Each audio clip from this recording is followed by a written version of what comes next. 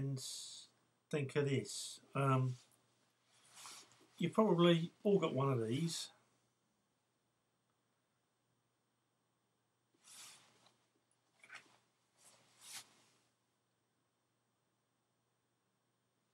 And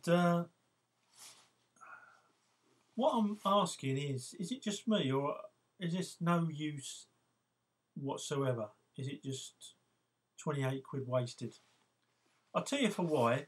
Because I've tried to get tickets for the Leicester game, and I've tried to get tickets for Sheffield United, and on the Sheffield United game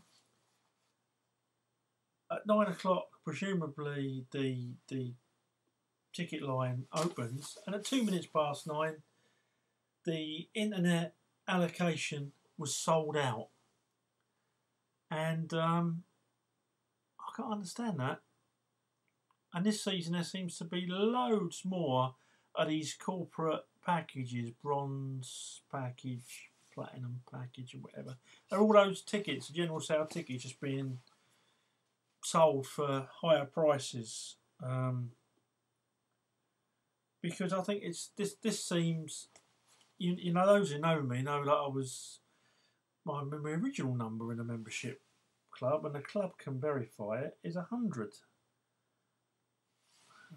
Was 100, and it was in the early days of this, and during Save the Bridge Fund I was involved in that. People who 2 or 3 who watch these videos know that.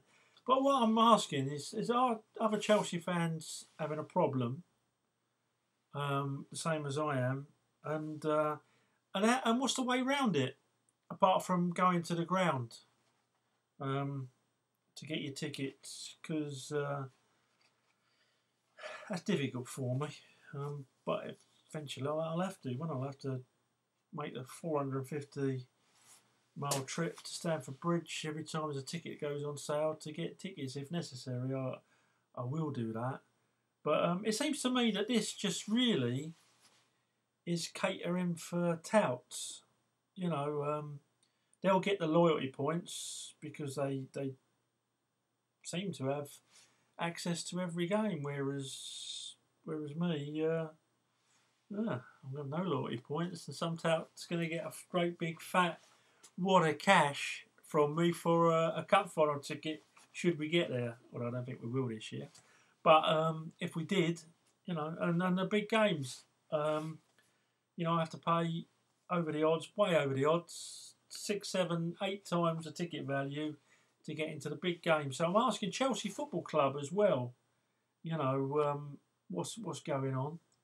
Don't expect to get an answer from them because they don't really care about us anymore, do they? They did in the days of the Save the Bridge Fund, but no one seems to answer anything now. I think the fans are secondary because they've got their television money.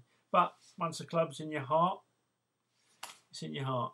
So yeah, I wonder if you would take the time to answer me on the tickets and any ways round it, and if you're having the same problems, because I will actually be going to the club and asking, what's going on, mate? What's going on? Okay, leave your comments, and please subscribe if you're interested in the rantings of an old man who loves Chelsea with a passion, sometimes too much. Okay,